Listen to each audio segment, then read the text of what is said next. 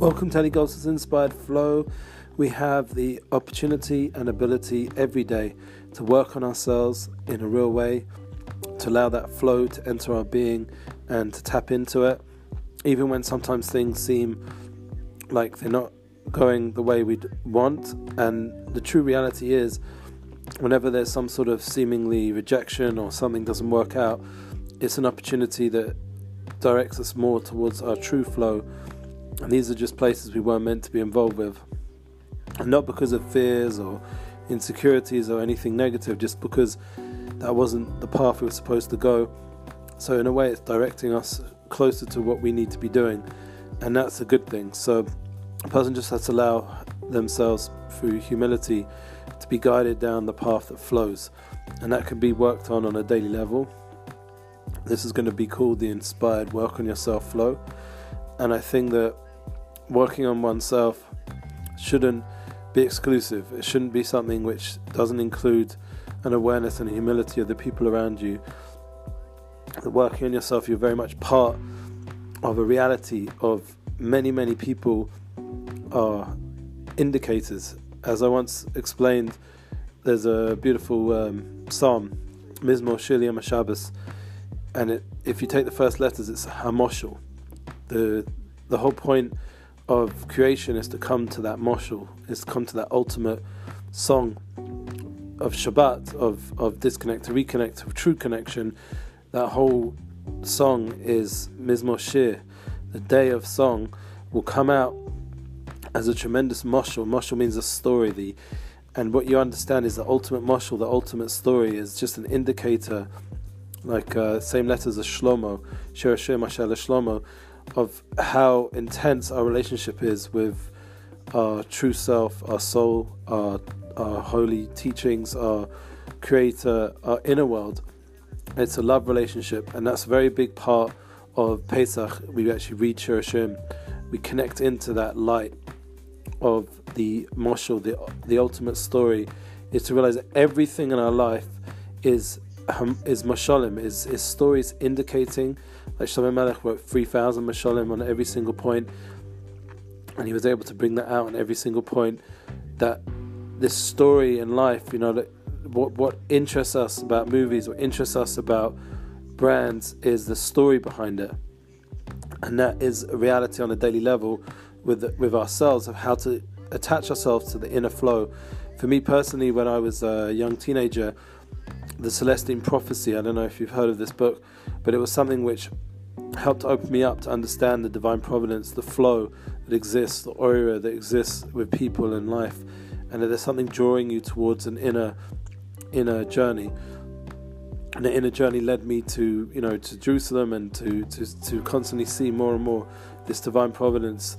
And right now, at certain times in life where life gets a bit more, you have more responsibilities, and sometimes there's a bit more of an intense calling to do certain things, you have the opportunity to really experience the flow on an even more enhanced level. That the decisions you made meant you're even more closer onto that path, onto that flow, and therefore it's a much more sensitive, agile, and there's a word like delicate process. Like anything you do does have ramifications, does have flows and sparks, and does make ripple effects.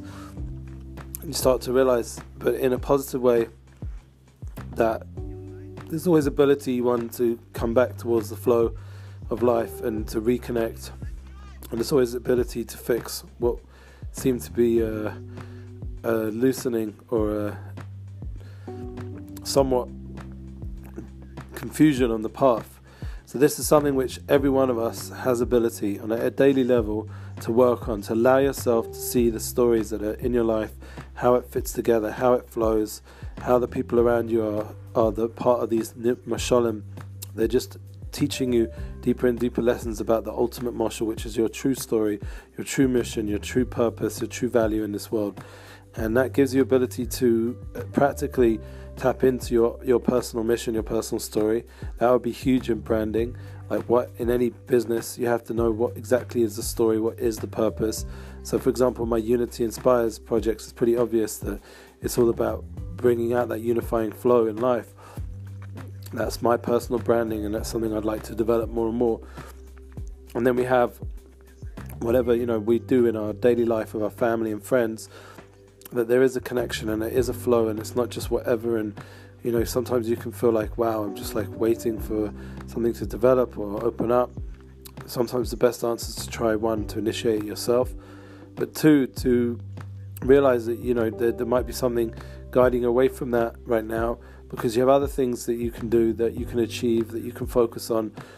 It's always a good idea, like a rabbi once said to me, like if you're ever in an appointment waiting for someone, and you say you're with your wife or with your loved one, your relationship person, so you have an opportunity now to really connect and talk, because instead of being frustrated by that waiting time, there's an opportunity now to talk. You've been slowed down by your circumstances, and now you can look at the person who you're with. And there's going to be obviously volunteered scenarios which you should actually create on a weekly level to have that important intimate moments with the people you love. Like personally, one of the things I'm doing right now is I'm reading stories every night to my kids, and it's a real opportunity to like connect with them in a different way, help them with their English, because they grow up a bit Israeli, and we have that moment in time where the space is open to just connect instead of sitting more on Facebook or Instagram or something like that.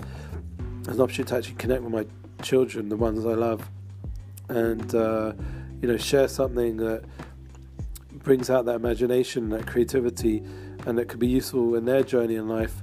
And they'll remember these moments with their tati, with their father reading to them, as I remember my mother reading to me. And that was also a big part of the flow. They had the good news I'll be in London on May the 5th till May the 8th for my family's golden wedding. And honestly, I was dreaming very intensely the night before that I found out they were making a party, and it's sort of honouring my daughter, who's going to be coming that time anyway, and now I'm accompanying her at least that part of the journey, that they made a party to celebrate their 50th. My parents, a big achievement, and I was a bit upset, like all my grandparents and everyone I grew up with always used to do it as a family event, and suddenly the family event hadn't come together, and I was dreaming about it and all the people, and now I woke up feeling quite disconnected. And then I got the email like a few hours later after waking up, and I already had a ticket and flight booked by the next night, and everything's set up. So I'm excited to go to London and reconnect with my friends and loved ones that are there still, and it will be for good things, to celebrate 50 years of marriage. It's not a small thing, and that is something which all the time where you're feeling something, you're feeling a disconnection. Honestly, I did pray and did hope that something better would come out of that situation, and it did. And it gives you an opportunity to, when it does work out, to be ready for it. You want to have connection. You want to be on that flow with people and continue on from all those special moments we shared. And we should be blessed to have many more.